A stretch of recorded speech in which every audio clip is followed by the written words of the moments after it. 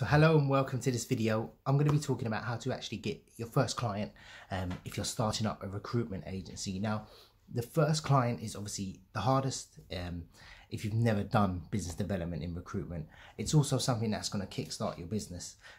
Without clients, you pretty much can't do anything, and you need to formalize a method that you can sort of repeat on and sort of replicate it as you go along. So if you can bring in one client from this method per month, or even 2 or 3, you can just repeat that every month.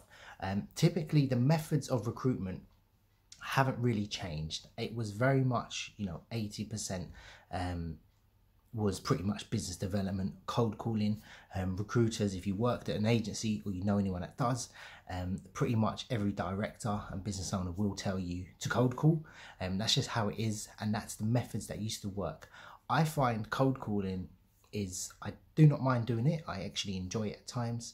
Is not that effective as some of the methods I'm going to talk about in this video. However, in some sectors, cold calling works very well. I prefer to cold call because it's very direct. You get in there straight away and you obviously get a yes or no answer. Chances are it's a very sort of dynamic thing with the sales side of it. You can't actually just make a cold call and then say, okay, that client is recruiting or not. They're not going to say, yeah, we'll take you on board. So it's very dynamic. Like I said before, how things work. Companies tend to, chop and change if they are using agencies. Probably because you're starting off as well. A lot of companies have existing relationships, so you've got to kind of beat them on price, or you've got to beat them on service. And there's many different ways. So I'm going to give you some methods that I use, which are highly effective, and it's going to suit you no matter what. Now, if you can't do any of these methods, chances are recruitment isn't going to be for you. But obviously, cold calling aside, there's other methods. Now, what I find quite effective is on LinkedIn is not messaging people. Now, I used to add loads of people on LinkedIn in my sector that were HR managers or hiring managers, and I would send them a generic email. Sometimes I'll tailor make it as well, and I found that wasn't really effective. I mean, some people would get back to me, but I found it's the very easy option. A lot of recruiters will take this method, and I've seen other people's profile. So I've known people that are, one of my cousins is a HR director for a global company, and he gets probably about 10 to 12 of those silly messages a day, and they sound pretty much all the same. Even the ones that are trying to be fancy and sound a bit different tend to not get anywhere. And what you don't want is a company that's going to say yes to everyone that just sends them a LinkedIn message, because they'll be working with 10 other agencies. So you want someone that's a bit more difficult to get in with. What typically happens when someone does come back to me on an email, if I say, look, I've seen you, I couldn't help but notice you're recruiting for this position, chances are they'll come back to me and say, can you email me the details? And then you may or may not hear back. So it all goes down to the email once again. Even when you cold call, people typically say to you, look, can you put this in an email? My email address is this. I've made a video on my channel stating a live cold call, and the lady that I actually onboarded as a client, typically she did say, look, just email me the details. So I find email is very more effective, and it brings me to my email method, which I find probably has got me more than 90% of my clients, and these are very large clients all the way down to sort of small clients. Now, what I operate off is a 2 to 8% method, or what I call the 2 to 8 rule. And what it involves is an email list of 100 potential clients in my sector that I feel are going to actually work with me, and typically they have about 70 to 200 employees. Turnover is about 1 million to 10 million, if that. So that's the sort of golden area I want to do. And now the 2 to 8% rule typically works off 100 emails. Now, I usually sometimes on a weekend, like a Sunday, I schedule my emails to go out Monday, Tuesday and Wednesday, and I blast out 100 emails. Now, these do take a lot of time to sort of find. You use LinkedIn to find the emails, the names, and you guess the email address. Now, how you guess the email address would be, you'd put the first surname, or just the first name, or the first initial of the surname, or the first name and then the surname. After that, you'll send out the emails to those people. A lot of them will bounce back, so I typically try and do more than 100. So these are 100 successful emails you send out.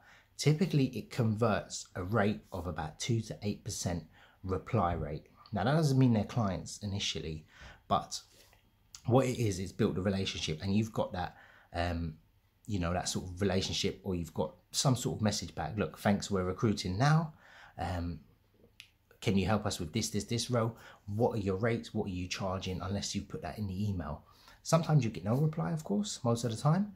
That's sales, but typically it's worth it if you're going to get potentially an account that's going to bring you 20 to 30 grand. So initially when you start off, you really want to focus on this method. I started my agency from home, where one evening on a Sunday, I spent going through the emails. I would say it took about 6 hours for me to do. I'm quite fast, so it might take you more than that. You may want to start off with initially 20 a day and then move on to 100 from there. Now, I typically onboarded, I think it was about probably about 8 messages back, and I onboarded 3 of those clients. They were, 2 of them were repeat business and 1 was just ad hoc, but there was a lot of messages that come back, probably 5 others that said to me, you know, we're not recruiting now, or we've got other agencies, or we use a PSL. So I would save those emails and follow up, you know, 3-4 months down the line, or even a month later if they're still recruiting for the role. So what really works effectively is, you might not get a reply. Don't think that these clients won't work with you. Chances are they won't. Probably 95% of them won't. But if you keep those emails and you know, do a spreadsheet of where you saw their job, so you'd go on Indeed, find their recruiting, and then pick their email off, guess their email, and send them a message, say, I've seen you recruiting for this position, blah blah blah. I'm going to put a link to my sales template, which is a very simple message. Believe me, I've tested so many different messages. This is the most effective one, and you can just put your sort of name and title and what sector you're recruiting in and your fee rate. Just copy and paste my email and send it out. I'll put a link in the description below, so hopefully you can just copy and paste that and send it out. Once you've done that, it's very effective. You'll start to get clients back, and what you want to do after you've got a message back is obviously schedule a call. Now the call will go, unless you control the call, you won't want them to sort of start asking you questions. Look, who are you recruiting for?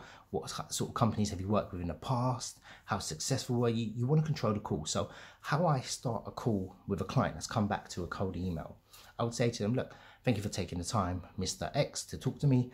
What I'd like to do, if it's okay, is just share a bit about my agency and what we specialise in. So you cut out all the questions and you just sort of say, look, we specialise in the finance sector. Typically, we work off roles that are, you know, 90% of the time, it's going to be the, you know, finance assistants, accounts payable. And we see from our clients, these are the most in-demand roles. We have worked with, you know, exclusively on some executive roles, so you kind of keep it open to whatever role they're going to be recruiting, because you may have messaged them about one position, but chances are they've got probably some in the pipeline that they're not advertising as well. So they may say, look, we've got 4 positions. Typically, companies coming back to you, they're used to working with agencies, and you just need to sound that little bit better. You need to sound that little bit more enthusiastic, in terms of better service. So I like to give them a timeline. Look, just based on everything you've told me in the area you're recruiting for, salary you're offering is quite good. I'm working on a role that's very similar, and or you could say I've recruited for roles last month and I filled 4 positions that were, you know, less salary, so I'm quite confident. So you want to still, the sale isn't done, so you want to kind of say to them, look, I'm the man for the job, or the lady for the job, and I can definitely do it. So going back to that, you want to obviously just get terms in place signed. I've got some terms that you, like a template, you can copy off my website, where I'm sending you the link as well. So have a look at those. Typically, you know, the sales emails, going back to the 2 to 8% rule, if you send out 100 emails, chances are you're going to get probably 2 to 8 clients. So you're going to work off a 2 to 8% conversion rate. If you use my template, that's what's going to happen. If you need help, obviously sourcing names, where to look, what sectors. I mean, when you are emailing people, don't go off in the pie in the sky sort of, you know, these blue chip FTSE 100 companies. You want to stick to those 50 to 200 employees. If you go on their LinkedIn page, you can see how many employees they have.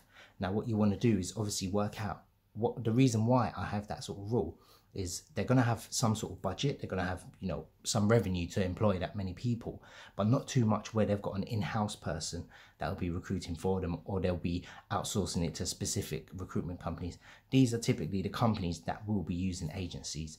So try these methods. It's good to get you started. If you want a cold call, that's fine. Just apply, you know, 100 cold calls and you're probably going to get a 2 to 8%. But chances are these days, cold calling isn't as effective. I mean, I still get clients by cold calling. In some sectors, it works really well. But yeah, cold email, I would certainly suggest it. And if you've got any questions, I hope this helps to get you your first client. If you've got any questions, let me know.